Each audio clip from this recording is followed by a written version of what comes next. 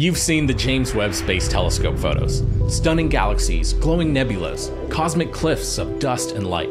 But what if I told you James Webb doesn't actually send back photos like this? Instead, it sends back photos that look more like this. And you may have seen these black and white images too. But what you might not know is even these photos have some processing done to them. So what do the actual raw, untouched photos from James Webb look like? In this video, I'm gonna show you how we go from an image like this to one that looks like this. Along the way, we'll look at a bunch of raw versions of famous James Webb images. And we'll answer some questions like, what are these images showing us? And are these photos even real? Because once you understand how this telescope really works, you'll never look at another space photo the same way again. To really understand these raw photos, we have to know what makes it different from any other telescope we've ever made. First, a quick shout out to our sponsor. As an astrophotographer, I travel to some really remote places in the world to capture the stars. But when I'm on the road, I still need access to a secure internet connection. And I can do that thanks to Private Internet Access, the sponsor of today's video. Private Internet Access is a VPN, which means it protects your data by encrypting your connection. This is perfect if you're traveling to dark skies and you need to connect to public Wi-Fi like at an airport or a hotel. It hides your IP address and shields your online activity, sensitive information, and even your passwords from hackers who could be on the same Wi-Fi network. Plus, it allows you to access content that might not be available in the country you're in. Just like how city lights block your view of the stars, local restrictions block access to content. Services like Netflix have different shows and movies available depending on what country you're in. For me, I've been watching the show Landman on Paramount+, but if I'm doing astro traveling overseas in New Zealand, I can't get access to my account. But with Private Internet Access, I can simply switch my geolocation and boom, I can get back to watching. It works on all of your devices. And right now, if you go to piavpn.com/IanLauerAstro, you can get 83% off, which is just $2.03 a month. Plus you get 4 extra months free. And if you're not sure, it's risk-free because they give you a 30-day money-back guarantee. The Hubble Space Telescope changed the way we see the universe. It gave us iconic images and revealed galaxies we never knew existed. But it was only designed to see things in visible light, the kind that our eyes can see. The problem was that the universe is filled with gas and dust that blocks our view. We needed a way to see through it all. That's why even before Hubble was launched in 1990, NASA was already thinking about building a telescope that reveals this hidden universe. A universe in infrared light. Infrared can pierce through dust, reveal hidden stars, and see galaxies from the dawn of time. And so 25 years after it first was proposed, James Webb was launched into orbit. But here's the thing. Even though James Webb is designed to see even deeper than Hubble could, it doesn't work like a normal camera. It sees in infrared, light that's completely invisible to us. So instead of red, green, and blue, JWST collects data through filters, which don't correspond to any colors your eyes can see.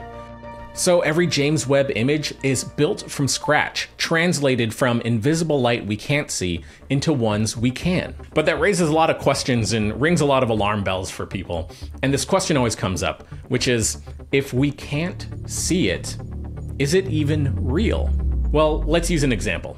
When you use your Face ID to unlock your phone in the dark, you don't see anything unusual, right? But something cool is actually happening here that I don't think most people realize. Right here, I've got 2 cameras, my Sony camera and this night vision camera, which can see in the infrared. From the regular camera, we don't see anything unusual, just a normal unlock of my phone. But with the night vision camera, you can see a flood of infrared light that lights up my face. So we just can't see it until we use the right tool. That's why when James Webb sends back images, it's not showing us something that's fake or making up fake data. It's showing us what's really there, just beyond what our little eye holes can detect. So what does a raw, untouched James Webb photo actually look like? Take the pillars of creation. This is one of the images used to create that colorful end result we saw. But as I mentioned, even this black and white photo has had processing done to it. It's not truly raw. How about a photo it took of the Horsehead Nebula? Now, the Horsehead Nebula is a famous region in space. For context, here's a photo I took, which is a pretty wide field view of the region. But James Webb zooms in insanely close to this region right here. So what does the raw version of it look like? Well, it looks like this. Totally underwhelming, right? It's like the data didn't even come through at all. That's because JWST captures raw light, not a photo. It records tiny differences in brightness across its detectors and stores them as numbers. But those numbers are trapped in a very narrow range.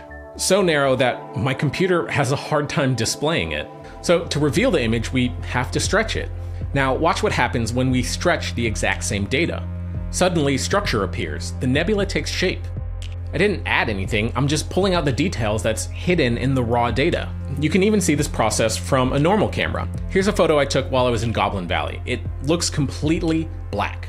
But after I stretch it, which is taking the data and spreading it across pixel values my computer can display, you can suddenly make out the landscape.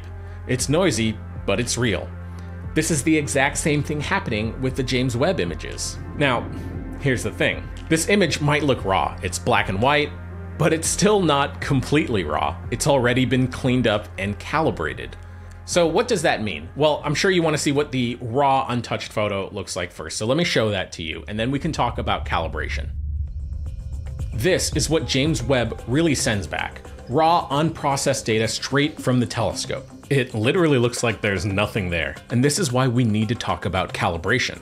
But first, you may be wondering why this calibrated image has this gap in the middle, making it look like a window, but the true raw version doesn't. Well, that's due to the sensor design of this camera.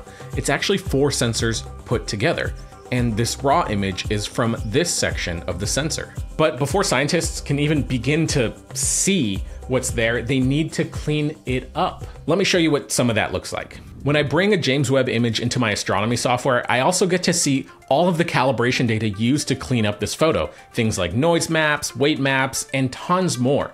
Let's look at one as an example. This one is the flat field correction. Now, every camera sensor, even ones on a $10 billion space telescope, has imperfections. Some pixels are more sensitive than others, and the optical system doesn't distribute the light evenly across the field of view. So it uses a flat field correction. Essentially, it takes an image of uniform illumination. Now, James Webb does this by using a built-in calibration lamp. It helps figure out which pixels are too bright or too dark, and it fixes it. Here we can see this weird band of light around the edge of the flat frame, and you can see it in the raw image too. And it gets fixed when we apply the flat frame. There are tons of other calibration processes involved, which you can read about online. But when they're all applied, it ensures that what we're looking at is actually from space. So after we calibrate all parts of the image, we end up with our 4-panel photo. To fill in these gaps, it takes a mosaic of photos and stitches them together, giving us these black and white images that make up the images we see online. So now you've seen what one raw photo from James Webb looks like, full of that messy detail. But what do other photos look like? What do the other raw images look like? Well, I wondered that too, and these images I'm about to show you, I have never seen before this video, so let's take a look at them and see what's going on. Now, moving forward, I'm just gonna show you what the calibrated raw photos look like, since, there's not much to look at in the uncalibrated images. Let's start with one of the first images we saw from James Webb, the Webb Deep Field. A glowing swirl of galaxies. But the raw version, it looks like this. What's cool is you can see all of the star spikes, all of the tons of galaxies in there. I also found something cool when looking at these calibrated frames. This frame here shows you how they mosaic this image together. Now, I was wondering why there are 2 panels here. Well, JWST actually has 2 sets of camera sensors. What I love is that you can still see the lensing effects that's happening here. Those strange galaxies that look like they're being warped and smeared, they don't actually look like that. It's a phenomena predicted by Einstein a century ago called gravitational lensing. Many of these smeared galaxies are actually the same exact galaxy. Their light is just distorted and bent from that bright galaxy right in the middle. Prime evidence for the existence of the mysterious dark matter. Next, let's look at the Southern Ring Nebula, located in the constellation Vela. But this time, we'll look at images from 2 separate cameras that are on James Webb, the near-infrared camera and the mid-infrared camera. Now, the near-infrared camera captures shorter infrared wavelengths. So in this raw image of the Southern Ring Nebula, we see structure, rings, shells, a bright central star in the middle. But when we look at the same object with the mid-infrared camera, everything shifts. All of those brighter, hotter outer regions we saw disappear, and what's left is the cooler dust and gas that's glowing, hidden from our initial view because it was blocked by that brighter, hotter dust. At the center, the star isn't as big and bright as it was in the near infrared, and we even lose those diffraction spikes that we saw in the near infrared image. Now, it's not just beautiful galaxies and distant nebula that James Webb has been photographing. It's also been shooting things that are really close to us, like really close to us. Things like planets, things like Uranus. I'm sorry, can't help myself. I still have to giggle like that. I'm a kid, I'm sorry. Some people say Uranus, but come on, you gotta say the name. The name is Uranus, and you just gotta own it. It's Uranus. Uranus. Okay, all right, let's look at these raw images from Uranus. Let's take a peek. For me, this is one of the coolest photos JWST has taken. Probably because Uranus gets made fun of a lot because of the name, but it's actually a really cool planet. And you can see all these background galaxies in the image. Now, when we look at the raw, unstretched photo, you can already see the planet and some detail around it and the ring, where in other raw, unstretched photos, you can't really see much. But once we stretch the image, all of a sudden, all of those background galaxies start to pop out. And there's something about these raw images that just make it feel that much more real, even if it is in light and wavelengths that we can't see with our eyes. These raw images may not look like much, but one thing is certain. The James Webb Space Telescope is one of the greatest achievements in human history, and I truly believe that. All of the technology that's on there right now was invented by solving problems we never had solutions to before.